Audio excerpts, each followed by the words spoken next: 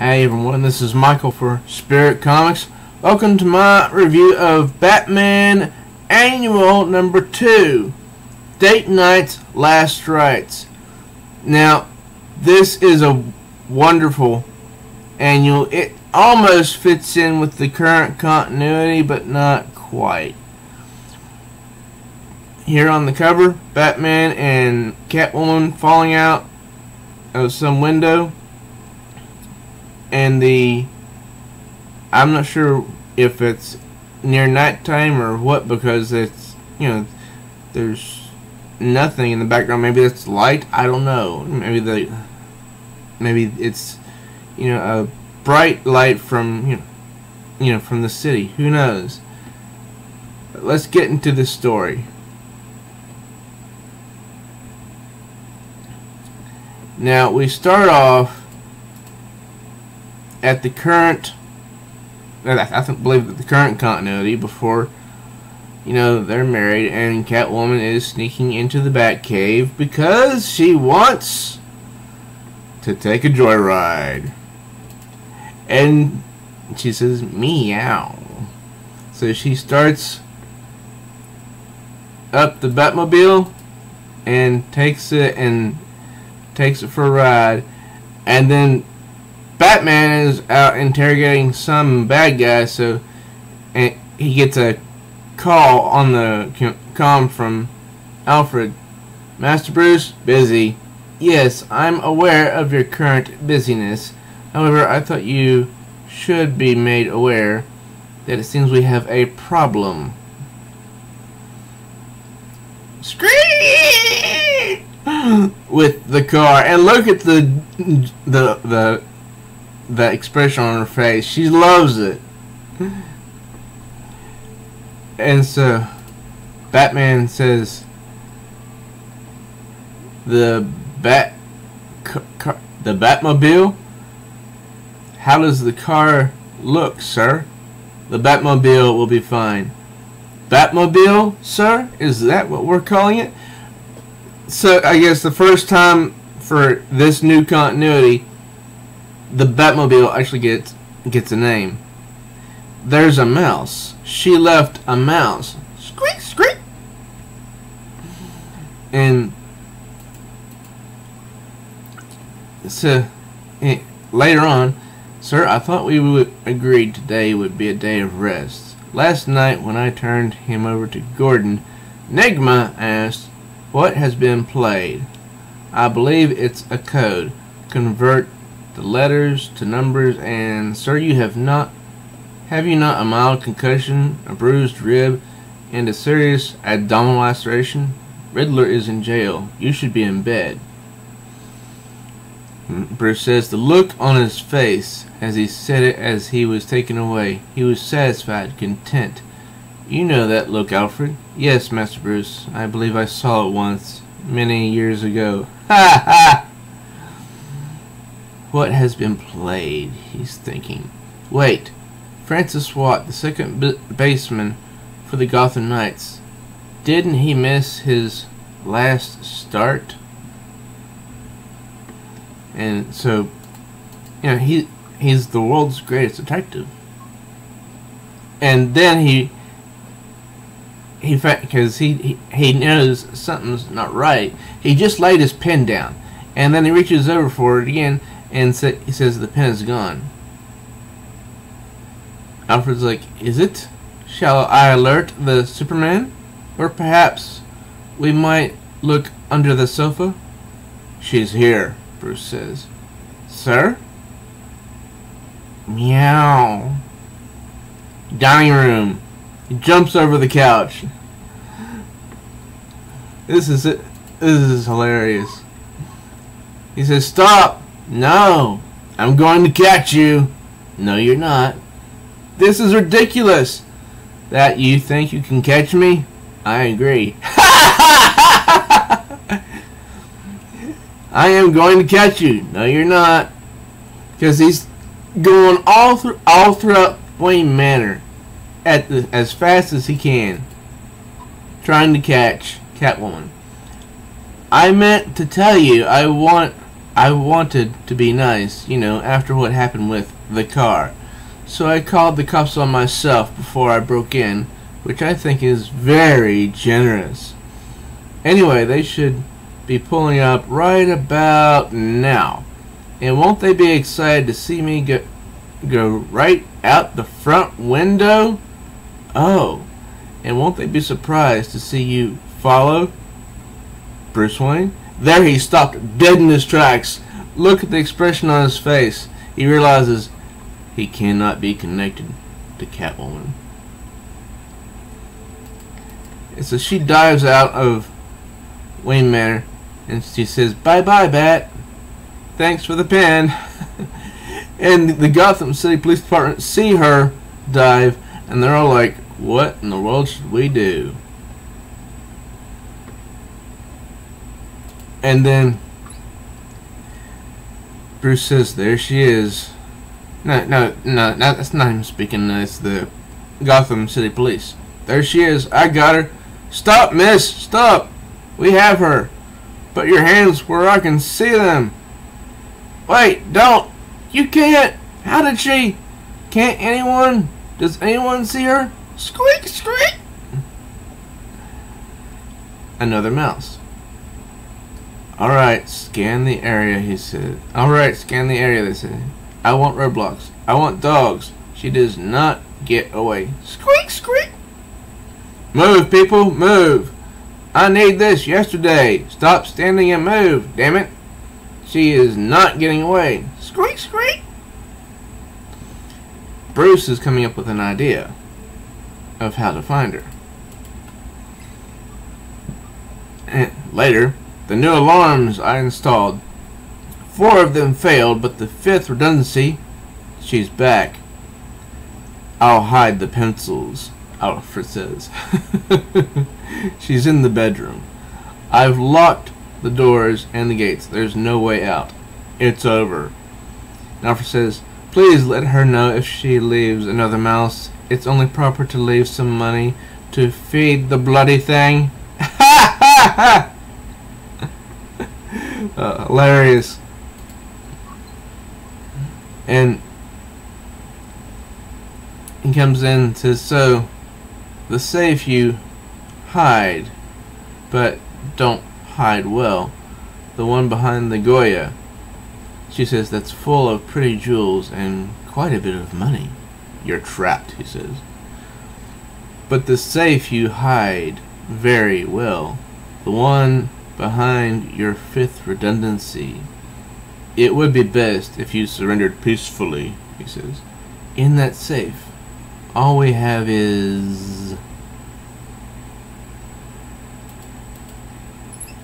a pearl. A single, rather scratched pearl. She's holding it up to see it in the light a little bit better. Why? She asks. And he says, it was my mother's. And he stands near the portrait. And so they start talking, and he says, she died. I know. Everyone knows. Yes, everyone knows. But I know. You shouldn't be here. My parents, my mother, my mother, she left. And growing up here in Gotham, I was astray. I was alone. Like you. After they left, after a while, did you ever have that moment where you don't know anything else, where you almost like this life, you like being by yourself, and then you think maybe it's better, maybe it's okay, and then you hate yourself, you hate everything because it's okay? And what she says makes a little bit of logic. Why do you dress up as a bat? And he says, why do you dress up as a cat? I like cats. Everyone likes cats. They're soft. Who likes bats? No one. You shouldn't be what everyone likes. You want people to be scared of you? It helps. I'm not scared of you. No, you're not. Do you know why I'm not scared? I do. Does that scare you? Yes, it does. So you're scared of a cat? Shouldn't I be? Of course not. Remember, everyone likes cats. Right, because they're soft. And look at that. Beautiful artwork. And she says, why do we fight? Why don't we not fight? You steal things, he says. You're a criminal. And being a masked vigilante of the night, that's completely legal? I'm trying to help, he says. Are you? Well then, so am I. Please, no. You shouldn't touch my belt.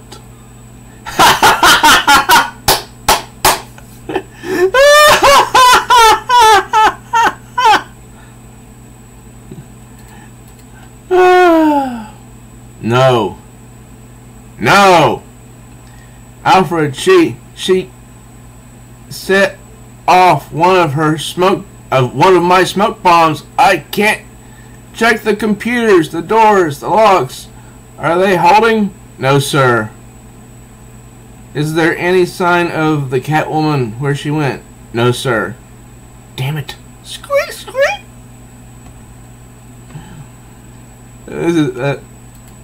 This is so funny.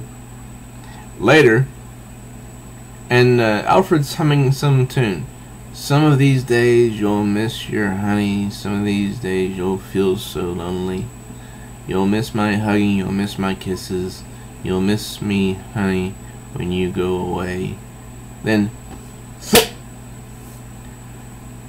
I feel so lonely just for you. He sings as he looks up. For you know, honey, you've had your way. And when you leave me, I know you'll grieve me. You'll miss your little honey. And so, some of these days, she leaves, I believe. No, she's going back into the mansion, I think. And she says to herself again and again. The artwork and every page is just spectacular, in my opinion. And before she can get inside the mansion, we have this beautiful splash page, which should be a painting. And there's Batman who just says, "Why?" And there's Catwoman on the right. He wants to know, why does she keep breaking in, And so she says, you should appreciate all this. You ever try palming a live mouse? They're very squirmy. Why? He says. Isn't it obvious? Because you're weak. You need to be better. I have to make you better. I have to teach you where you're weak. Or you're going to die, Catwoman says.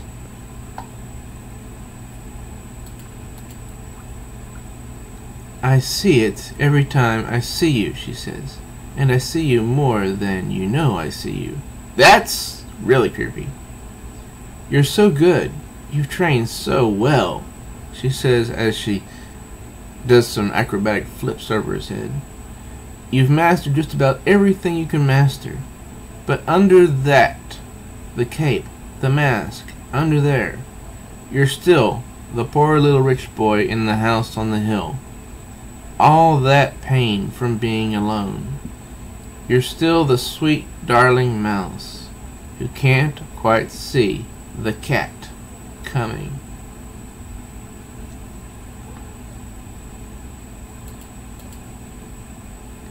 He says, you don't know me. And you don't know me, she says. Now that her outfit looks a little bit lighter here, but I think it's because she just landed in water, and of course it's raining. I know enough, he says. Well, Bat, sometimes knowing enough is just enough to want to know more. You know, she's trying to outrun him. He says, why do you care if I live or die? She says, do you care if I live or die? It's different. We're different. No, Bat, that's just it.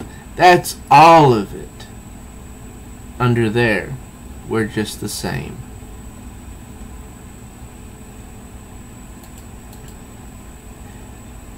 No, Cat? Cat! Cat. Squeak, squeak, squeak, squeak. She leaves another mouse. I believe she wanted him to find her. Later, she's in her apartment, takes off her mask, and he goes, squeak!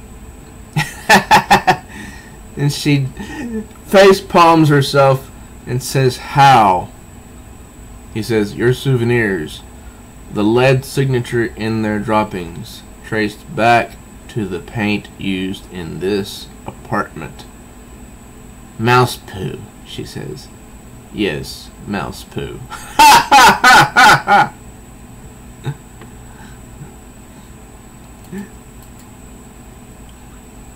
And it doesn't take 4 mice to produce droppings, does it? You've known since the beginning, and you still let me. Why? Because sometimes I like being alone, and then I hate everything because I like it. You saw me.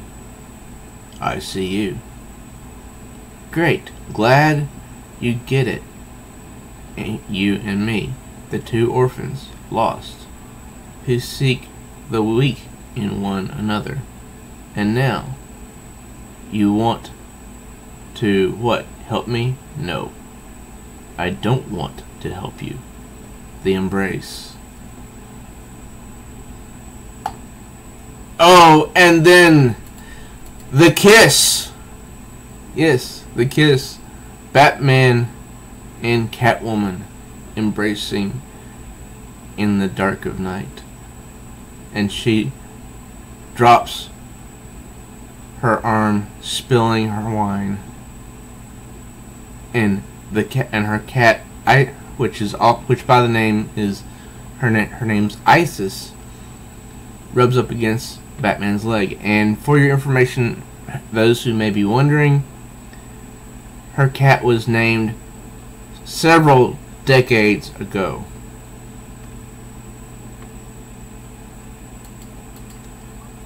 And he says, hello. Hello. Remember the first time we met? Did you think it would lead to this? He says, I remember you on the boat when your mask came off. You are lovely. What? On the boat. No, Bat, remember? We met on the street. No, you're wrong. We met on the... They can't seem to agree on this. But look at him, smiling. And this is, it says up at the top, later, but this is not just later. This is years later. He says, boat. She says, it wasn't. You're wrong. You can see how much older he is at this point. When I was 16 years old, I trained with the memory of the mountain. For a year, I sat with this man, learning how to forever encode my senses on my mind. I was his first pupil. He said, whoever exceeded him, that's what he said. Well, that's very nice, Bat. And we still met on the street. No, Cat. Remember? We were, and look at them holding hands. So lovely. Then a doctor comes in, and who says, we have all the results now. I'm afraid.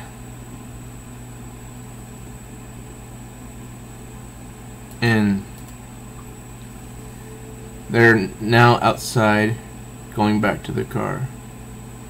The memory, he says, of the mountain had a 3-pack-a-day habit. I was supposed to be in this months-long trance, but he'd kicked me every few days, waking me up, asking me to go down the mountain to get him a few more cartons. Of course, I wasn't allowed money or possessions or anything, so I'd have to steal them. And there was one store within hundreds of miles. The third time I lifted a carton, they knew what was going on. So I started using disguises. But I didn't have money for the disguises, so I had to steal those. And you can see Catwoman, Selina Kyle, she's starting to, face palm, and she's not happy. I think Bruce stops his story and turns to her and she says, I'm fine, I'm fine. It's okay, I'm fine. And they hug and embrace. This is during the fall, you can tell, the autumn time. And then he starts his story back up. So there was this local woman who had she had a collection of wigs in a locked trunk. I think possibly Selina's adding to the story because he's getting to the point where he might not remember it all. A collection of wigs in a locked trunk. And then I think this is the same time period, or because it doesn't say later, but it's definitely not the same. I spoke to Zatanna, and she went on the wherever she goes beyond here. She says there's not really anything to do. She says everyone has a time, she says. Dad got his. And so that's Selina, Catwoman. Much older, it seems. She's just looking out over the balcony. And she says, I'm sorry I have to... Helena, I am your father's wife. I understand. Just go. Yes, mother. And for those who may not know, Helena Wayne was the Huntress on Earth 2, the other universe. However, in the current continuity, which is Earth Prime, the Huntress is Helena. I have trouble pronouncing the last name. It's long, but anyway. So this might introduce Helena Wayne back, or Helena Wayne, how do you pronounce it, back into the continuity, and she's dressed like the current Batwoman, only she has brunette hair, or at least she's wearing a brunette wig, because that's what the Batwoman does, the current one. So the bat signal is up in the sky, so this character goes off, and Selina Kyle just looks down at the city below, not with a smile on her face. And she's back inside. I think it's the same time because, it doesn't say later. And Bruce says, somewhere out there, there's another Earth where I never got old, or married, or sick, or anything.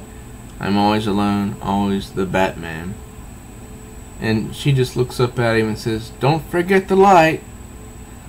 He says, after you understand, after I want you to find Barry, then you have him find that other me out there, and that fellow will take care of you. That's what you should do.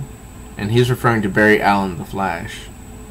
What I want for you to be happy and safe. Bat? Yes, Cat? You forgot the light? Yeah, I'll get it in a second. Just give me a second. Okay, she says. and you can tell that she's starting to fall asleep. This is just such a precious story. And there he is working out in his old age, and he's singing that same song. Some of these days you'll miss your honey. And he drops the barbell. Damn it! Some of these days you'll feel so lonely. Bat? I couldn't. I can't. What? Are you here to help me? And she says the same that she said years before. No, I'm not here to help you. You'll miss your little honey. She's there to kiss him. Another sweet embrace between Bruce Wayne and probably now Selina Wayne. That's just beautiful. And then so many people are gathered around his bed.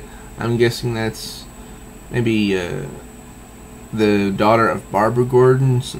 Maybe one of those is Nightwing, and maybe one of them is, one of them's probably Dick Grayson, and another's probably Damian Wayne, and maybe that one's the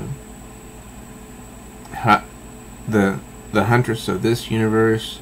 That's probably Batwing, and maybe Black Canary. She just pats his, runs her hand through his hair and says, "Shh, shh." And she says, "Good night, Bat. I love you." And you can see the tears streaming down her face. And she goes down to the Batcave, opens the car door to, I guess, the Batmobile of that time, and she hears a meow, and it's a little black cat. And she said, "Where did you come from, darling? What's this?" And it's a note. "I love you too, cat. From the first kiss to the last." Meow, meow. And she knows that it was from Bruce.